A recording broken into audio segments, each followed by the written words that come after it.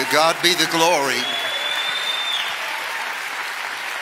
Well, stay on your feet a second because David Barton got me all fired up. I mean, really fired up, you know. And if you don't get loud, I'm gonna bring him back up here because every word he said was like a laser. And it got you worked up, didn't it? How many of you are not ashamed of the gospel of Christ? Because it is the power of God to everyone. Put your hands in the air. I'm a spirit-filled believer. I'm not ashamed of the Holy Ghost. I believe in the power of the Holy Spirit. I believe that right now people could be healed in this room. That signs and wonders could break out. And the most encouraging and powerful thing is for us to feel the presence and the power of God. Because that's where the faith is going to come for us to take this nation back. We need an upper room. How many of you know we need an upper room? So I want you to pray in the language of the Spirit right now. And if you don't have a prayer language, why don't you get one right now? Christ is the baptizer in the Holy Spirit. And Father, I thank you that your army has finally assembled. Let your fire fall on us, Lord. Let your glory and your anointing come upon us. Turn every leader, every speaker, every preacher in this room into a lion right now. Get rid of every bit of fear and discouragement and confusion. And let them, oh God, know precisely what they are to do. We thank you. We glorify you. We magnify you, Lord, in Jesus' name. Amen.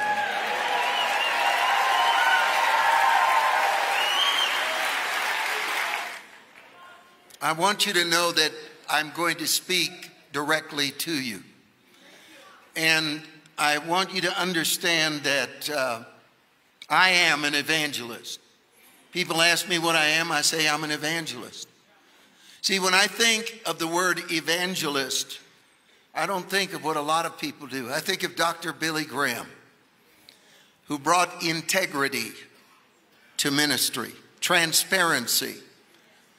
And for the shadow that he has left on my life, I've got to tell you that I am a very, very addicted soul winner. You know, I am. And I'm going to tell you, if you're carrying my luggage to my room, that's your problem. If you're sitting next to me on a plane, that's your problem. Because I know in whom I have believed.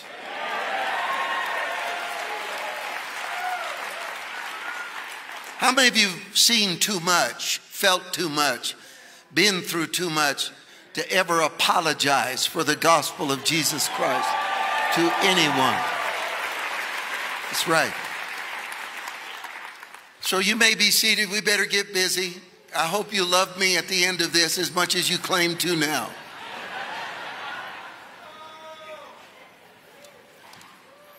I do not do conferences. You always want to start on a positive note.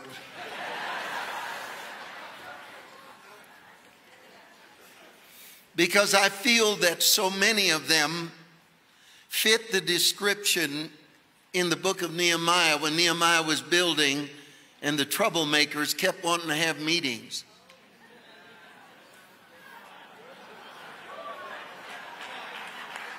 And so David Barton brought this back. You did, brother. He said, I'm building a wall. That's why I love Nehemiah so much, because the Lord told him to go back to Israel and rebuild the wall and make Israel great again.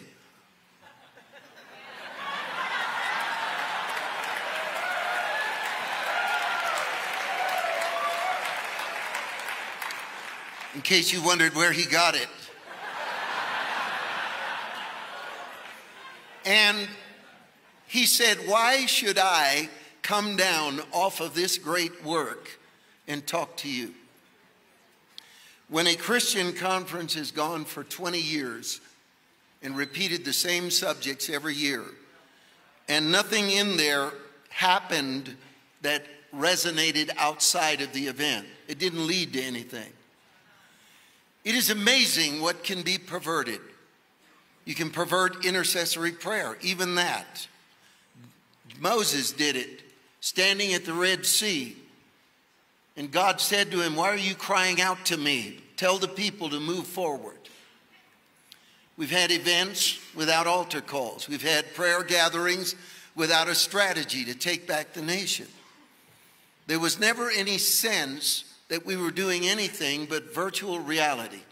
And one day, we're going to get so stirred that we're actually going to change and do something. Wokeness is creating a moment of the largest harvest of souls in American history. The greatest manifestation, as again, I'm referring back to David Barton. The revivals that forged America began locally.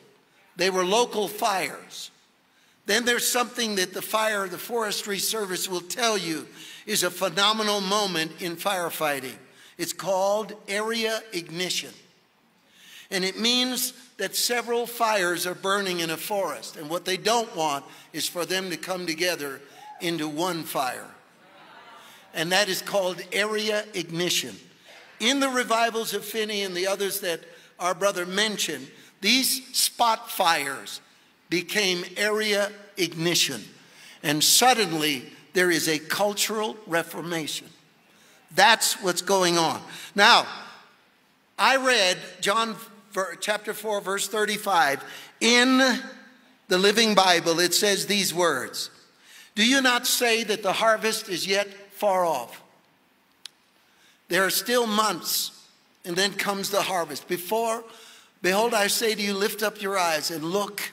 And this is what he says in the Living Translation: "Vast fields of human souls are ripening."